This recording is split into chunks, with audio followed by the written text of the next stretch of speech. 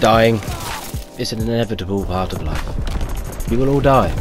And in Call of Duty and other first-person shooter games, you will die all the time.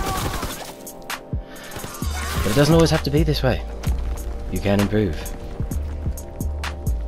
One of the ways you can improve is to change things. You're here with me, McSquiggleeo, for The Essential Gamer, and I'm just showing you something that I change. The settings. Now you really want to only change two settings, that's the sensitivity settings, depending on how you play. I'm quite twitchy, so I set mine relatively high. The max on World War II is 14, and look at how mental it is, it's insane. You don't want to play with that, it's going to make you sick. So take a look, go through the levels, because it starts off at about 5, which is really low.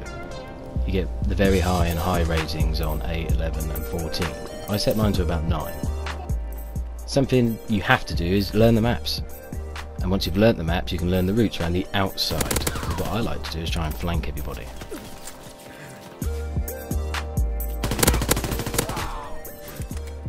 You know, you always see these people going on huge runs, giant kills, getting all the kill streaks all the time. You're just running around getting shot. It sucks. I know. I've been there. Whoa. Aye, order. Now another tip. The reason he ran past me, and the reason that guy there decided not to kill me after I stabbed his friend, was because I'm also wearing a ghillie suit. No camouflage for a ghillie suit, you may say. We're in the snow. Well, I was camouflaged because they thought I was on their team. Now, I said learn the maps. The reason I say that is because here, I'm going to die. I'll take a few with me, but ultimately I die because I do a few things wrong. 1, I don't reload. 2, I don't look up. And 3, I didn't know that dude could come from that way. Anyway, back on the run. So I always pick a direction when I start. I either head left or right, and generally I stick to the edge until I find a way in. I realised some were in this building and it ended up being close quarters combat, and that was a bit of a panic. And it stays that way, quite frankly, because all of a sudden there's a guy on the stairs. Another thing you should do when you're playing on team games is remember you have a team. Now, I don't get this guy, my teammate does, look at him. And what do? Stand around watching instead of checking all the angles. But it gets better. Another thing is just take a second to take in the whole picture. I saw that guy running, but I didn't see that guy I'm pointing at with the arrow. It's the guy with the arrow that kills me. I get a kill, it's 1 for 1, but it's keeping those kill streaks going, which is difficult, right? I want to use some glide bombs, I want to use some barrage, I want to call in some air support. So again, the settings come into play, because for me the reactions, depending on how quick you can move your thumbs, won't matter if the sensitivity is not high enough to register it. You see, I'm quite twitchy. I use guys giving away their positions. I try and use my reactions as much as I can. Sometimes it works, sometimes it doesn't. You never know. Sometimes it just have to, like that. Yeah. Ultimately, first-person shooters, especially World War II, come down to paying attention.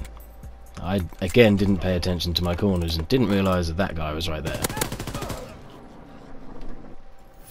But I got a bronze star. But not a good score. 16 for 10 is too many deaths. Now when I say learn the maps, you don't always have to learn the maps. Maps like this I can't stand because it's basically a straight line. Sniper heaven. So for this one in particular, I like to hide inside. I knew that guy was there because my friend died. Should you use your teammates as bait?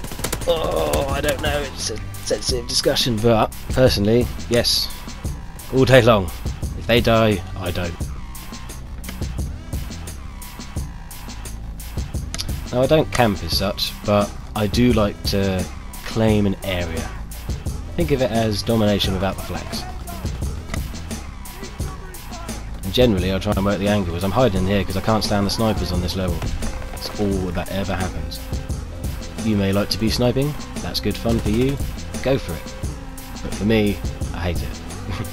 I prefer a gunfight, I want to be in the action. Grenade! So I just sit in the corner for a minute and I'm paying attention to my mini-map, and I realise dudes are dying and people are close, so just sit still for a sec. It's not camping if you don't stay there for the whole match.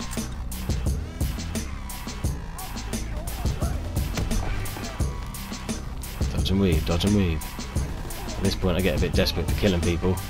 I don't pay attention to how I'm standing. Sneaky bastard. Equipment, that's another thing. I always forget I've got it, never use it. Grenades sit there, death after death.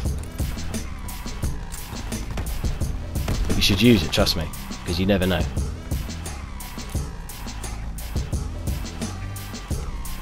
Bingo!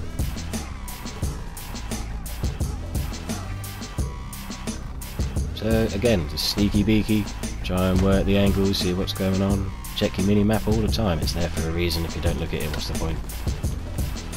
It's a bait situation. Oh yeah.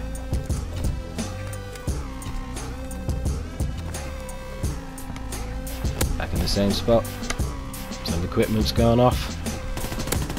Found you. Unfortunately I got stuck on a reload that time. You can't always get it right, man.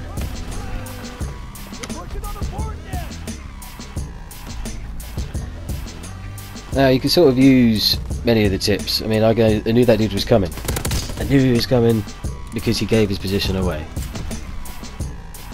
In many games you can use the same sort of thing. You've got the mini-map, it shows up where they're firing from. You know, people splash onto the mini-map, it's called.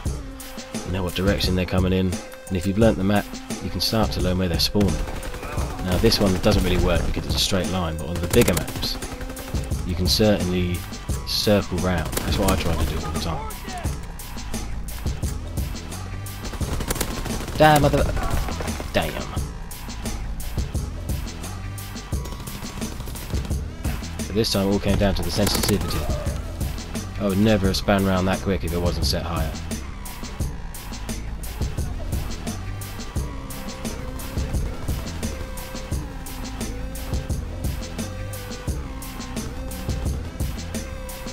Just move about. I tend not to sit still for too long. I spend maybe 5 seconds in one single spot. If you find a good position, use it because you won't have it for long. I'm gonna get the oh no! Every time.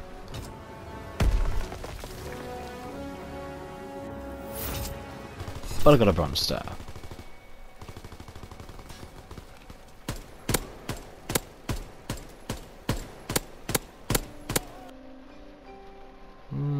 It's an okay score, 17 for 9. Oh, terribly sorry old chap, but you lose. Arching. I do like this map. So this is a bit better. It's wider, you've got the parallels. You also have corners to check, which I didn't there. So checking corners is a good one. Incendiary. Couldn't do a thing about it.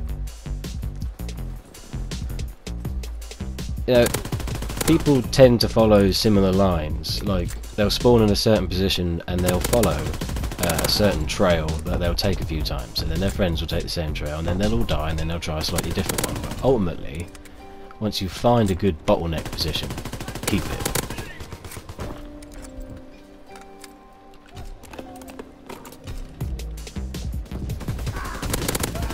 Don't know how that killed me then. He should have seen me off straight away, but I got lucky.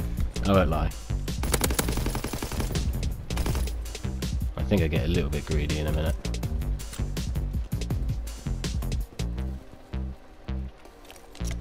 Again, equipment.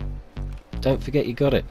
Don't just store it in your pockets. What are you doing? You're keeping it for later, are you? I mean, what are you going to use it for? Give it to someone as a present?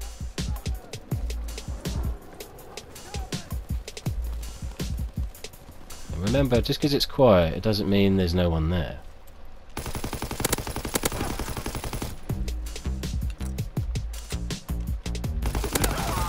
Beat me to the punch.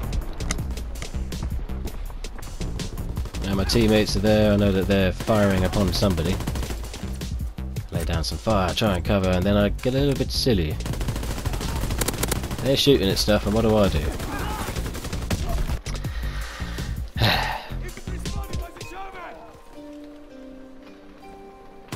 I'm back in this spot again.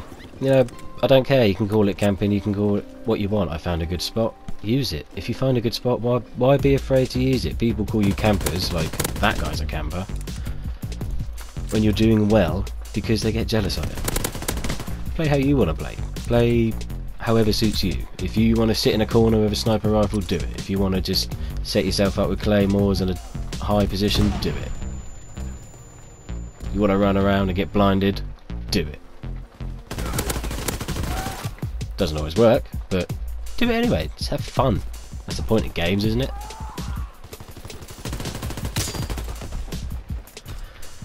Another thing that helps my reaction time is listening to some music that really gets, like, it sounds cheesy, but the blood pumping. Like a running playlist or something like that. At this point I'm firing on all cylinders. I'm ready to go and do a marathon. Of course I'm sat in a chair playing on my PlayStation instead, but you get the idea.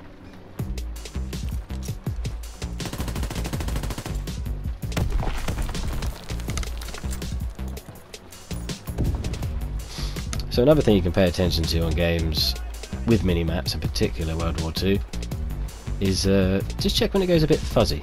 Because a lot of people like to have jammers. I don't, because it actually gives away your position. Yeah! I got the winning kill. And another bronze star. Don't mind if I do.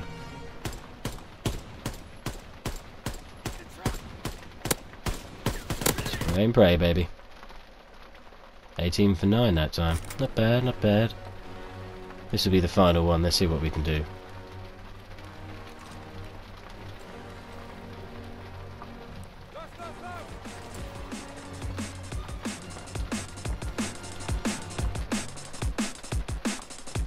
Yeah. Now we're moving. Again, go around the outside.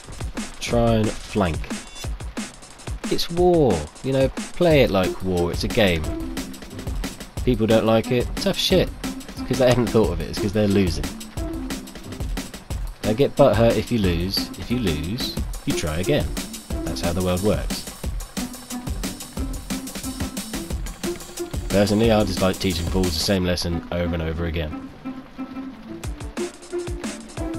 Okay. Let's see what's up here. Oh, hello! And your friend too. Not a bad start, eh? Flanking. Oh, mini-map.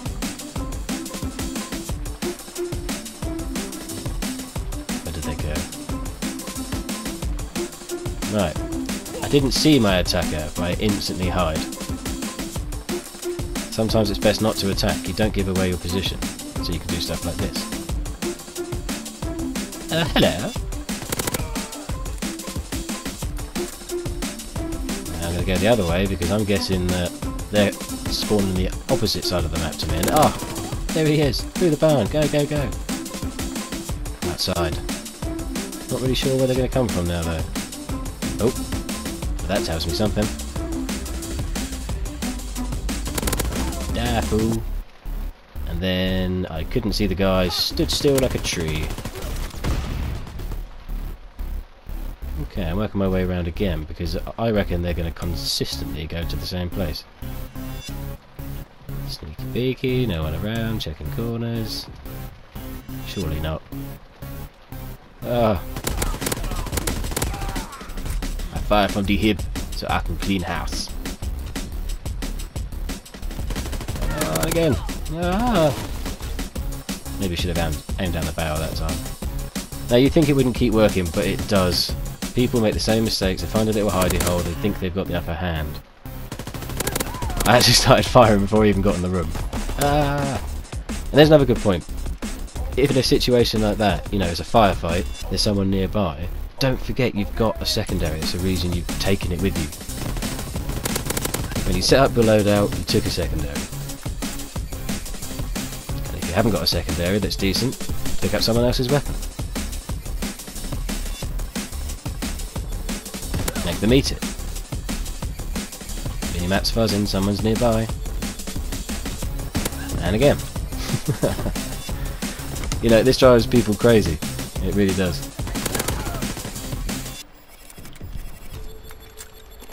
Okay, so I finally get a glide bomb. Now, I'm not very good at these. I always forget the controls until too late, but aim for the red dots. You know, there's a tutorial mode for all of the kill streaks. Use it, and if a game similar has a tutorial mode which lets you play with all of the things you can get, use it. It's there for a reason.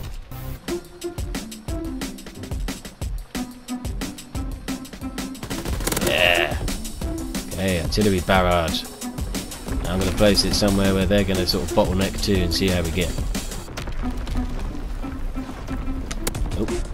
Oh yeah. Oh yeah. Don't sit about. While everyone else is hiding, you can go clear up. Charge! Pow! All about the sensitivity again. Wouldn't have spun around that quick without it. Come on, come on, come on. Quick reload. Ah! Taffle! Pow! All with an enemy's weapon, still going. Didn't check his corners. Get in the back, die! And then I suffer the same fate. Got lucky that time. Teammates, you haven't got to go gung-ho.